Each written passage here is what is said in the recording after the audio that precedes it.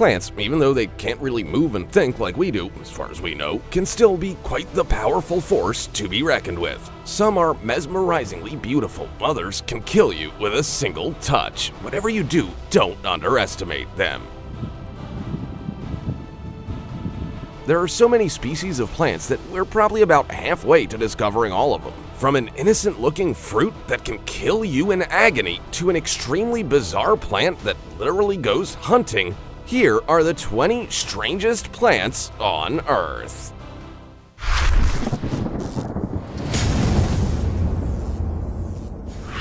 Number 20. Nepenthes.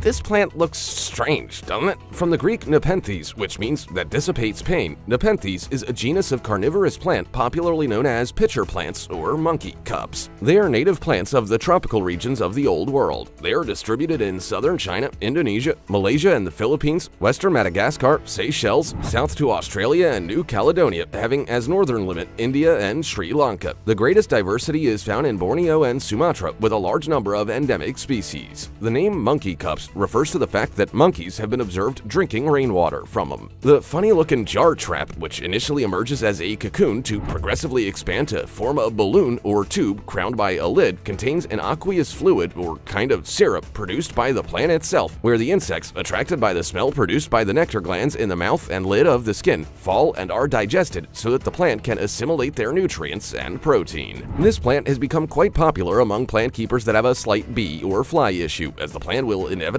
attract the critters and eat them. All you gotta do is purchase one of these awesome plants and let it do its thing. Great, huh? Before we go on, like this video, smash the subscribe button and click the notification bell right now, or this centipede will crawl on your face when you're sleeping. Number 19. Japanese umbrella pine. The Shadapitys versicolata is a relict species of conifer. This plant is difficult to place in a classification. The morphological peculiarities of this species testify to a very particular and enigmatic evolution. The Shadapitiaceae were considered a genus within the Cupressaceae until genetic studies proved that it was not related to this group. It has evergreen foliage and reaches 20 meters high on average. The twigs and the insertion of the leaves are very particular. The large green leaves are rolled up and inserted in pairs around the whorl, closely above the small brown tortoiseshell leaves that also form a whorl. The green leaves may be a tiny twig reduced to two leaves or a Y-shaped cladode. The tree is conical in shape and dense, with a cardboard bark that resembles redwood bark, dark reddish-brown in color, which crumbles into pieces. Its growth is quite slow, 5 to 8 meters in 20 years. Currently, it grows in moist forests in Japan, but fossil forms of Shadapitys have been found from the late Jurassic. This genus appears to have a European origin. In the Cretaceous, it lived in many regions of the temperate northern hemisphere. Shadapitys cretaceae, for example, is an extinct European species close to the present one. Number 18. Dancing plant.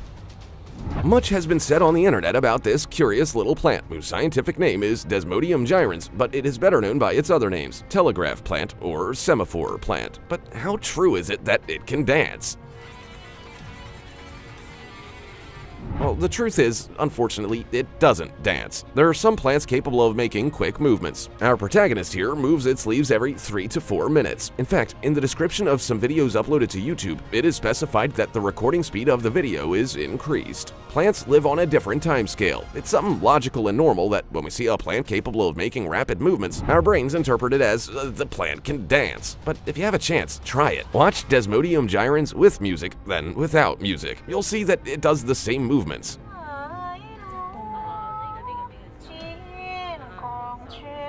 This is probably a strategy to maximize light by tracking the sun. The dancing plant is a shrub of the Fabaceae family native to tropical Asia. Its presence is abundant in countries such as Taiwan, Vietnam, Pakistan, Indonesia, Cambodia, Laos, and Malaysia. This plant has been known for centuries and was, in fact, described in detail by Darwin in his work The Energy of Motion in Plants in 1880.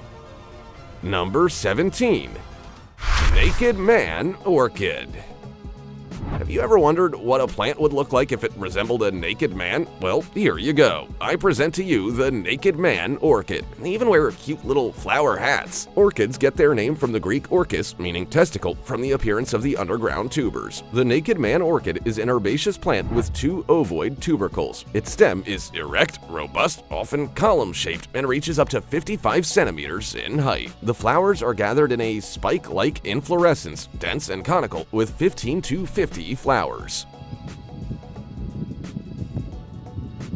These are small, without peduncle, and variable in color from whitish to different shades of pink and purple. The labellum, which is a modified petal of the orchid flower that's clearly distinguished from other petals and sepals due to its large size and irregular shape, is whitish or pinkish, sometimes mottled with purple. It is highly lobed. The lateral lobes are acute, and the central one is deeply triangular, divided into 2 secondary lobes separated by a tooth. It blooms in spring. The erect fruit is a capsule with 6 ribs. They're found in the Mediterranean, the Middle East, and North Africa. It lives in meadows and clearings of thickets and forests, both in limestone and siliceous soils from 300 to 1,000 meters in altitude. Number 16. Black bat flower or devil flower. Devil flower is a unique and solitary tropical plant and the world's creepiest flowers. It's purplish-brown in color and very strange in appearance, resembling a bat or cat's whiskers. It belongs to the Dioscuraceae family and comes from the tropical areas of Southeast Asia. It is native to Bangladesh, India, Burma, southern China, and Southeast Asia. It's a very unusual tropical herb that belongs to the yam family. There are about 15 species of this plant. They do look quite similar to the yams with which they are often confused. They are perennials with tuberous roots. Devil flowers have large, elongated, simple leaves, sometimes lobed, growing directly from the tuber. The flowers are grouped in umbels at the end of long stalks, also attached directly to the tuber. The most spectacular part of the plant, of course, is the large bracts extending like wings around the flowers. Next to these are long filaments, also called bracteoles, which give the inflorescence and the appearance of feline whiskers. The actual flowers are clustered in the middle of all this and are the most unassuming part of the whole thing, ironically. In various countries, the various medicinal properties of its rhizomes are known. Number 15. Golf ball.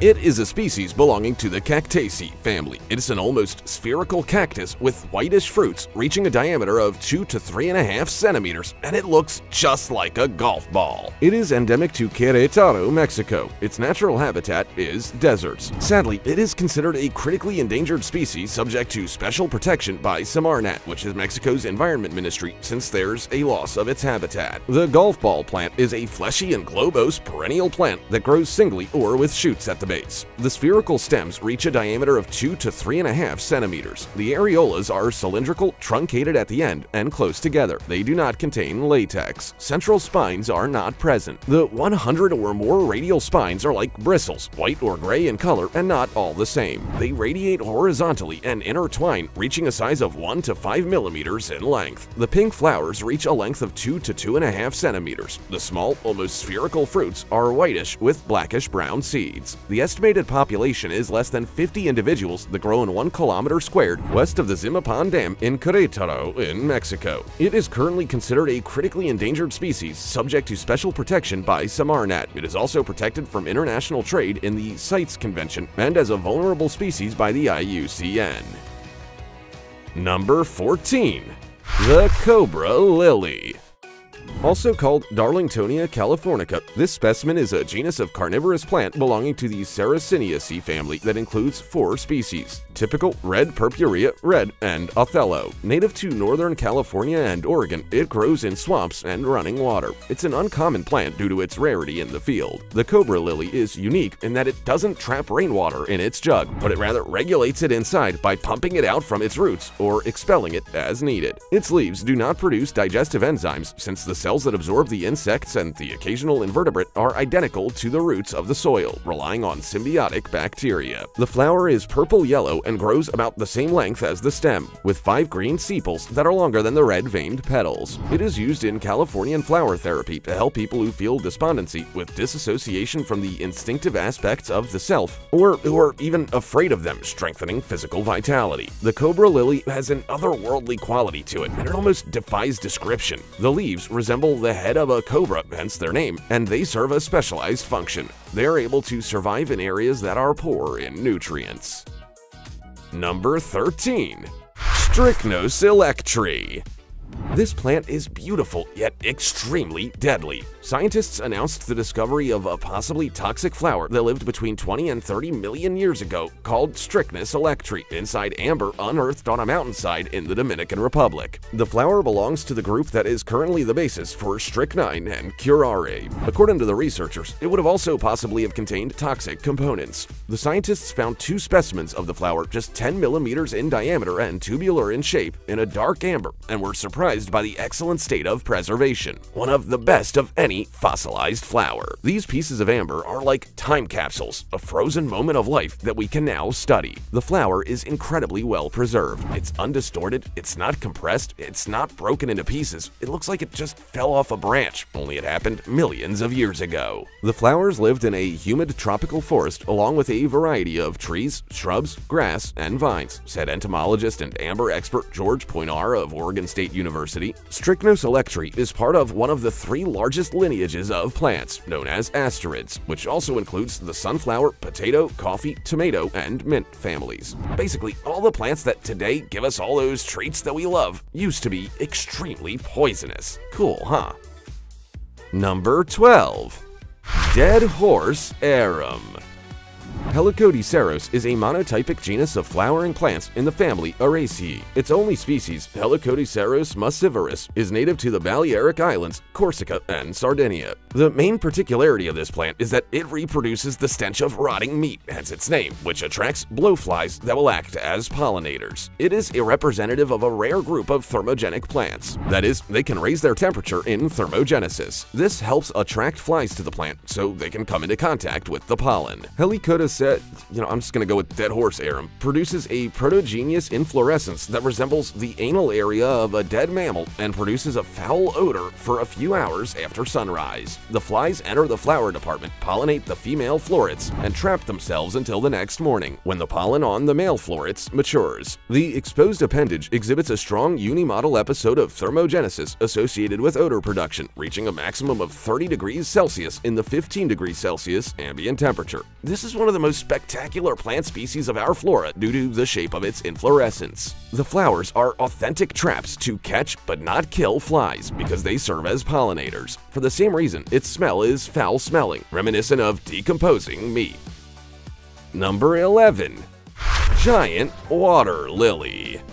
Also known as Victoria amazonica, it is the largest of all water lilies, native to the shallow waters of the Amazon River of Peru, Brazil, and Colombia, and is also found in Bolivia, Guyana, Paraguay, and Venezuela. It is characterized by having large circular leaves up to a meter in diameter that float on the surface of the water on submerged stems that reach 7 to 8 meters in length. They can support up to 40 kilograms if the weight is well distributed on its surface. The flower, which measures up to 40 centimeters in diameter, opens at dusk from 6 p.m. and exhales an apricot-like fragrance called by Europeans lacustrine rose and remains open until about 9 a.m. the morning the following day to reopen the following night. The first night, the flower is white and female, only the stigma is mature and can receive pollen. The second night, the flower is pink and male. The anthers have matured and produce pollen that is used to fertilize other flowers. The pollinators are beetles of the Cyclocephala castanea species that remain imprisoned for the day after the first night and, upon escaping the next morning, load themselves with pollen.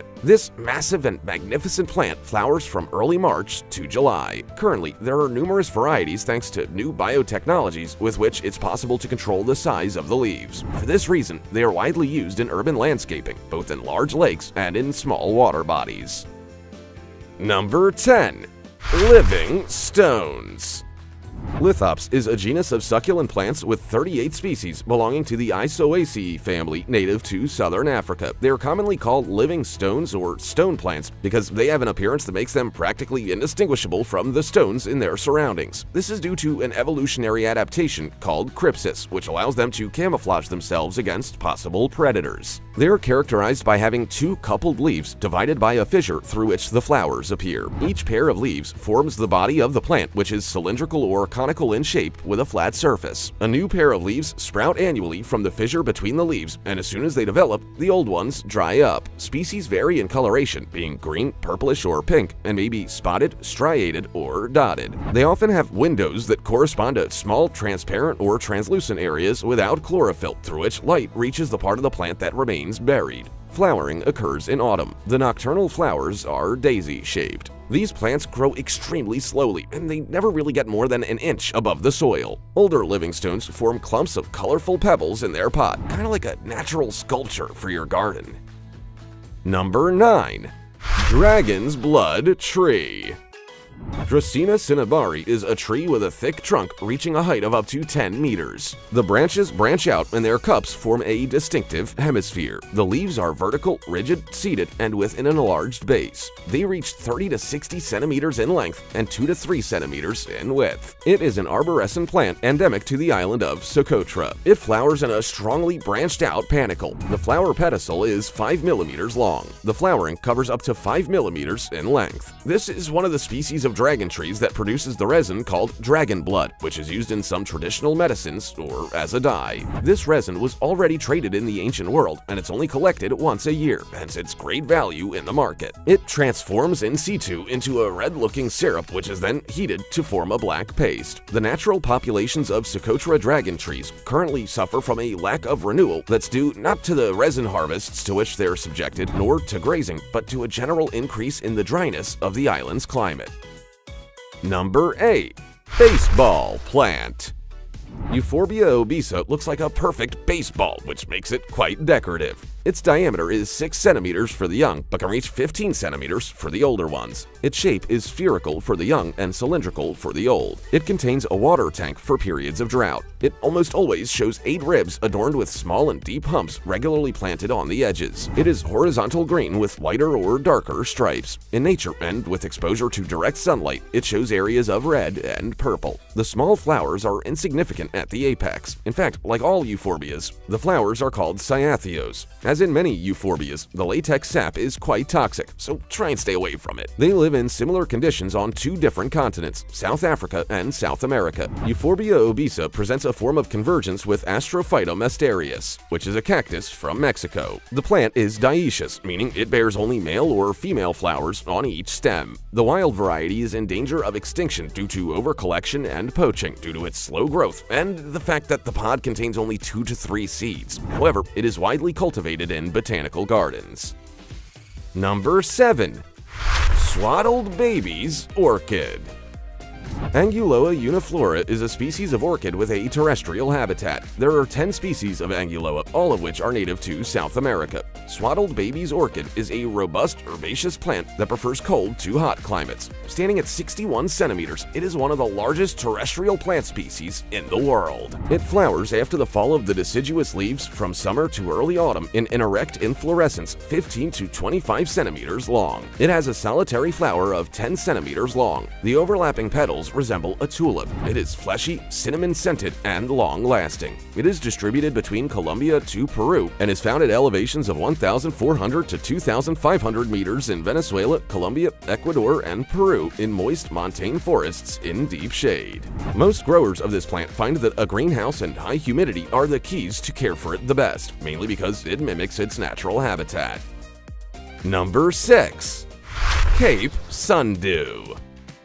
The great Charles Darwin studied it thoroughly and went so far as to say that he cared more about the biology of this carnivorous plant than any other species in the world. And that's because the soft but lethal movements of the sundew are fascinating. It is known as sundew because its leaves have hairs with small secretions, as if they were the drops that appear in the morning, which attracts insects. They are also a diabolical death trap for the unfortunate winged creatures. These endings, rich in sugars, are very sticky and the animal is trapped between them. These glands are extremely sensitive. When the plant senses that an insect has landed, it begins to trap it with more and more dewdrops until the animal, exhausted and finally suffocated, dies. According to Darwin's studies, the touch of a mosquito's leg is enough to activate the sundew's mechanisms. The ability to react is different among the 194 species of this plant spread throughout the world. The Drosera bermani and the Sesalifolia react in seconds, and even the Drosera glanduligera doesn't take more than a few tenths. Others, such as the Drosera capensis, in addition to its endings, also wrap its victims in the leaf, subjecting the insect to an agony of up to 30 minutes. Its hunting method is the result of an evolution to supply the lack of nutrients, especially nitrogen, that its roots should provide. When this carnivorous plant catches an insect, it absorbs its liquids and obtains the desired element.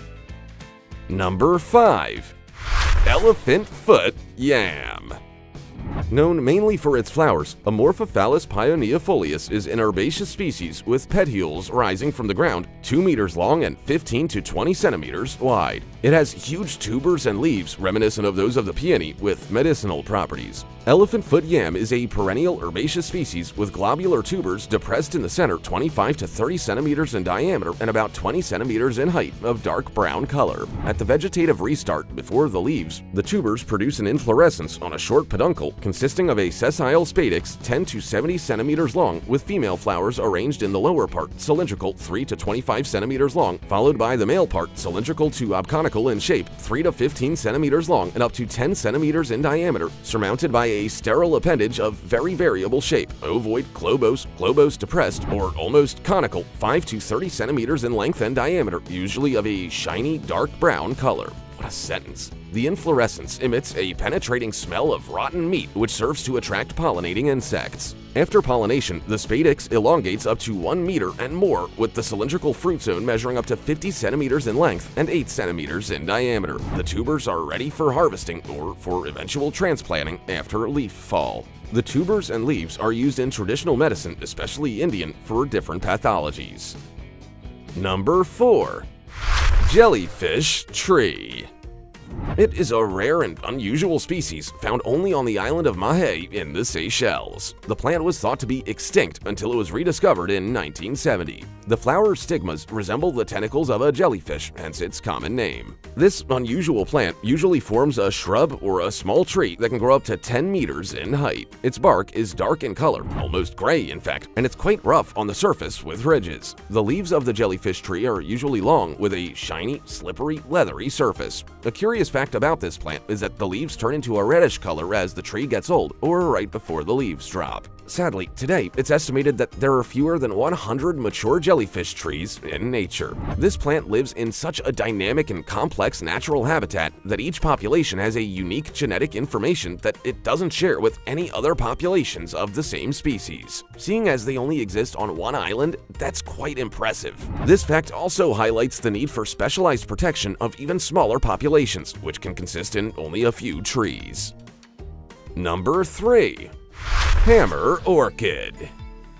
These little quirky members of the Australian flora have charmed their way into many orchid enthusiasts' hearts. However, what's made hammer orchids famous worldwide isn't their appearance, but their flair for using some of the most unusual and bizarre reproductive strategies on Earth. Let me explain. These cheeky flowers have a single heart-shaped leaf that sits flush with the soil surface, and it grows in areas of dry and inhospitable sand, which is a very unusual choice for the delicate orchids. If you look closely and use your imagination, you'll notice that the flower kinda looks like an insect. Well, there's a very good reason for that. This is a sexually deceptive orchid like many others, but this one stands out from the crowd. They're pollinated by the thinine wasps, a unique species in which the male picks up the flightless female and they mate in the air. So when a confused male approaches the hammer orchid, he picks up the petal and attempts to fly off with it thinking it's a female wasp. As a result of the combination of the male wasp's momentum and the hinge mechanism, he ends up swinging upside down onto the flower's reproductive organ.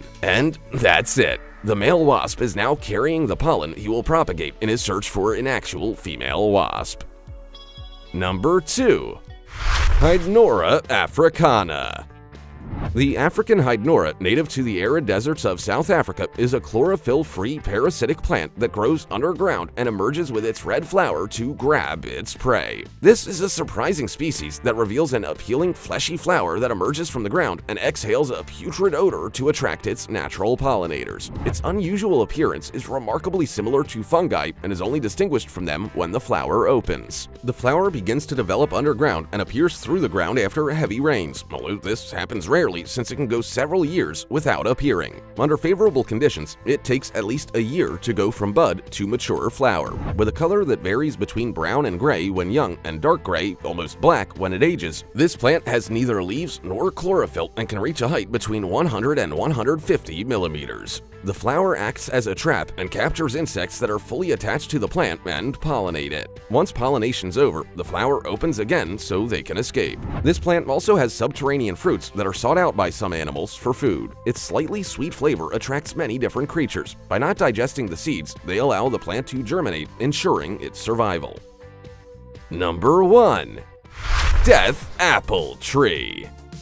Also known as Hippomane manchinella, this is a species of the genus Hippomane. It is a tree of the Euphorbiaceae family, native to Mesoamerica and the islands of the Caribbean Sea. Like many other Euphorbiaceae, it is powerfully toxic, and its apple-like, pleasantly scented fruit can be deadly to humans. The death apple tree, despite its ominous name, is a good-looking tree. It can reach 20 meters in height if its stems grow straight, but due to its coastal distribution, it's not uncommon for it to collapse during its growth, since the sandy and wet soil cannot retain its weight, and then it adopts an almost creeping shape that is extremely tortuous. The trunk and numerous branches are covered with a thick, cracked, gray bark. The cup is wide and round. While there are no reported instances of anyone dying from eating its innocent-looking fruit, if you were to bite into it, the sweet and pleasant taste of it would quickly turn into painful agony. The manchinella fruit causes intense burning and severe swelling of the throat. The area around your mouth would get quite inflamed and blistered, and potential severe digestive problems can ensue. So, stay away from this apple. I don't know about you, but I had no idea that such fascinating plants even existed. What about you? Which one of these amazing plants would you like to own? Tell us about it. Also, check out our other cool stuff showing up on screen right now. See you next time!